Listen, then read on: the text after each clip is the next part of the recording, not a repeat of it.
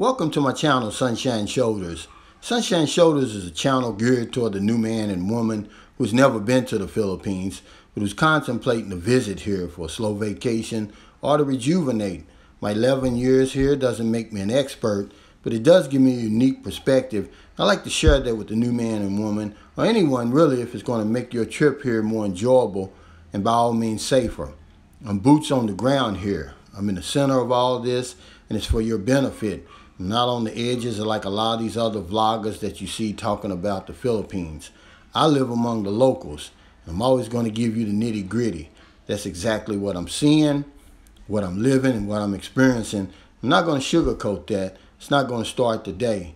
Please enjoy my video as I discuss dealing with the Filipinos family when you come to visit in the Philippines. Thank you again. Please enjoy my video. Welcome back to my channel, Sunshine Shoulders. I just got back. I picked up a few dollars from the lawyer that I had sent myself. And that's one thing that you will have to learn how to do from time to time. Find out how you're going to do that, how you're going to remit that money to yourself. You know, I can open up a savings account here, but I just don't have the confidence.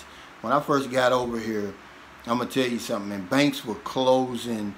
I mean, I was shocked. It was like, if you remember in the 80s, remember that savings and loan scandal we had in the United States? I mean, it was like that. I mean, people were lined up, and they had lost their whole life savings here, and I just haven't gotten that out of my mind. And so, you know, I don't really trust the banks here, so I lose out on that little $3.99 remitly fee, but I do it very seldom, as little as possible. But that's just something you're going to have to work out when you get over here. That's why I tell you, you know, when you first come over here for, if it's 2 weeks or a month, go ahead and exchange all your money there. All right? Because what it's going to do, it's going to save you on ATM fees, remitly fees, and then, you know, if you got money left over when you go back and you go to the airport and they buy it back for less than what you paid for it, than what they paid you for it. That's just the cost of coming to the Philippines. It's best to do that than to keep running back to the ATM, keep going back to the remitly, because those fees can add up pretty quick. But a couple of my subscribers, they asked me, they said, hey, can you talk about the family, dealing with your Filipino family over there, the Filipinos family over there? Will they accept you, or do they see you as this cash cow? Well, we'll talk about the cash cow first, because, okay, and I'm going to keep it on me, because every situation is different. But as poor as both of these families are, because I've dealt with two families over here. I've got two sons. One from my ex that I spent 2 years with, and then one with my soon-to-be ex-wife that I spent 10 years with. And they're both very, very poor, but they've never asked me for not one peso. Not one. I mean, really. And I think that's a reputation that a lot of the Filipino families don't deserve. But like I said, you know, it just all depends on your situation. If you dealing with a woman that's always asking, and her family has probably pushed her out there just to meet you, then you're probably going to get requests. But if you do get those kind of requests, it's best to stay in front of it, like I did. See, I never even give them a chance to ask me.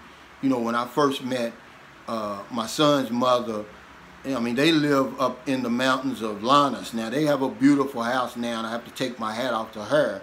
When she did finally make it to the States, she's working 2 jobs. She built them a beautiful home up there. Took her, you know, maybe a year or two, but she did it. And a lot of Filipinos, they're good for that. But I remember going up there for the first time. I mean, it's way up in the mountains, guys. If you want to go and get an idea of what I'm talking about, I've got a video on my channel. It's called The Mountain. And I'm coming down the mountain. That's only halfway, because that was coming from my son's school.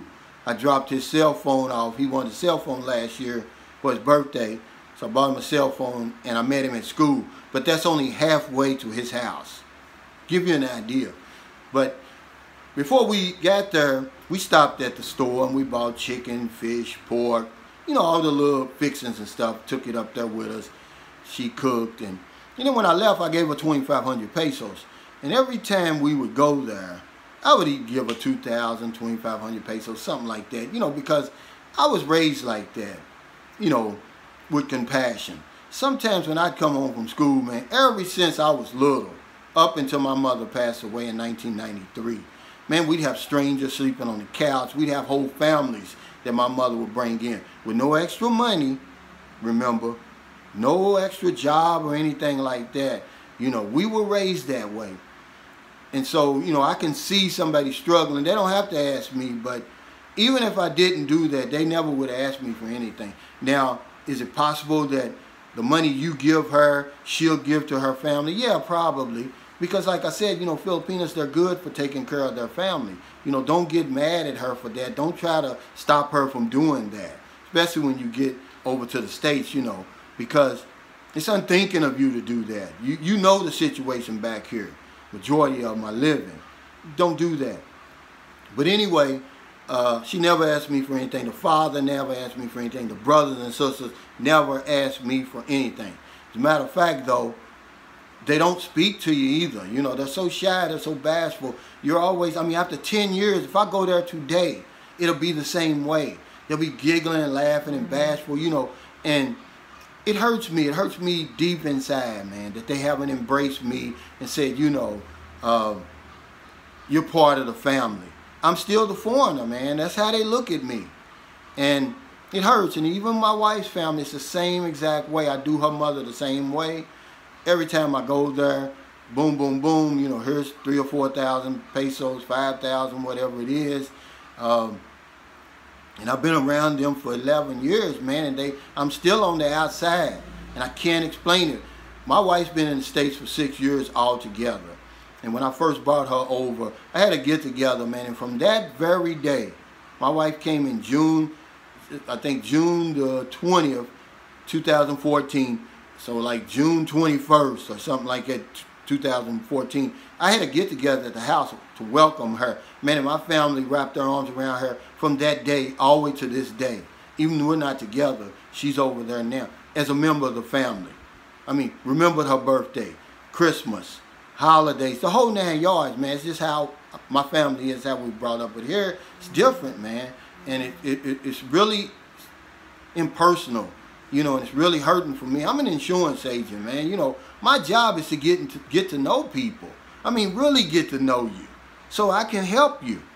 But over here, man, getting to know them, you know, they keep you at a distance, man. I've been in some awkward situations, man, where I'm the only one there. No one's trying to talk English. No one's trying to, you know, socialize with you. You know, they may say something like, eat kuya, or something like that when it's time to eat or something like that. But other than that, remember, I just came from there a couple of months ago. I was locked down there for 6 months when they had that ECQ. You couldn't travel. I was in the same house with this family for 6 months consecutively. And don't you know, man, they would not speak to me, man. They'd walk around me like I was some kind of stranger. I've been coming around there every single year, sometimes twice a year, for 10 years. Man, you talking about feeling awkward. You talking about a strange feeling, and it's so impersonal. And the brother's in the army, and he had come there one time with a couple of his army friends, and he treated me like it was the first time he met me, man. It's hurting, you know. So I guess what the plan would be is, you know, because the first time you go there, of course, they're excited to meet you. They want to see you. Well, who's my sister dating or whatever. And, you know, they'll ask you questions and stuff like that. But I guess the more you see them, you know, it's like, oh, you're just a typical foreigner, man. It's just my experience, man. And it's just something that I hope you don't have to deal with, but I know you will, because there's foreigners here, man, and I see it all the time. They just keep them at a distance, you know. They talk around us, and we're never really fully brought into the family. Am I welcome there if I went there today and I needed a place to stay? Absolutely, but as far as being a part of the family and them remembering my birthday and, you know, and all that sort of thing, and hey, you know, let's go out, and even though I don't drink, let's go out and get a drink, or let's, you know, let me show you around town or something like that. No, after 10 years, it's still that. So I hope that answers your question, and I hope it's not for you. I hope the family that you have to deal with embraces you, but more than likely, and it's the same with the people here. Yeah, they're welcoming and they're hospitable, but after a while, man, they start tolerating you, and they're not as welcoming as before. Okay, they, like I said, they just keep you at a distance. Now, had I known the language, it would have been different, because I would have forced myself into that situation. Being the insurance agent that I am, see, I know how to strike up a conversation. I know how to keep it going. But by me not being able to speak their language, only speaking English and expecting them to speak English back, it put a chasm in between there. It was a real, I was at a real disadvantage. So, no, you're never fully accepted in. You're always going to be the foreigner. But as far as the cash cow is concerned, it just all depends on her upbringing and what family she comes from, because the families I've dealt with over here, they never asked me for 1 peso. Okay, they're real proud people, and it's something I don't think you'll have to worry about. But if you meet one of these city girls, probably, that's probably what's going to happen. They've probably pushed her out there to meet you anyway. And it's just a red flag, you know. And I see why people will say, well, I don't want to move around her family and stuff like that, because some families do ask. They've never asked me, and if you have a family member that asks you, put them to work. You know, just put them to work. If you don't want to get out in front of that and like give the mother, see, I'll give the mother, but anybody else, the father, the sisters and brothers, no, I won't do it. So that's my take on it, man. That's my 11 years of boots on the ground experience, just what I'm seeing, what I'm living, and what I'm experiencing. You know, I'm not going to sugarcoat it. I'm still on the outside looking in. It's still hurting. It's very impersonal. And I can't change people. I'm just going to continue to be myself. You know, I still send money every month for my sons. And if they ever need anything, I'm right here for them. But I'm just a foreigner, really, man. And you know, if you're like me, you know, I take it personal, man, you know, and it can hurt sometimes. So kind of get ready for that. But thanks for stopping by. I really appreciate it.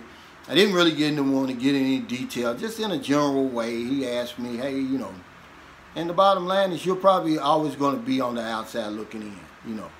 We've got a history with Filipinos. You know, you're not the first foreigner that comes over here. And maybe that's the reason why, you know. There's a lot of people come before me, you know. They've got a handbook on us. And maybe that's why they're so skeptical. But you're always going to be the foreigner, and they're always going to remind you of that. You know, oh, she's dating a foreigner. It's not Calvin. It's a foreigner. Okay? Or he's the black American. You know, even though they've been knowing me for 10 years, you know. But I appreciate you stopping by. Thank you so much. If you're in America, you're already in the bed, unless you're on the West Coast. So I'm going to speak to your subconscious mind. When you wake up, I want you to go out. I want you to find somebody to help. When you go out to get your newspaper, you go out to get your early morning cup of coffee, and you see somebody in the street, I want you to buy them something to eat. I want you to give them a couple of dollars. Buy them something to drink. If you're in the Philippines, it's about 1:30 p.m., so you still have the rest of the day to go out here and find somebody to help. Because if I don't know anything else, I know this one thing for sure. When we help other people, we help ourselves. Take care, stay safe, stay COVID free, and I'll see you next time.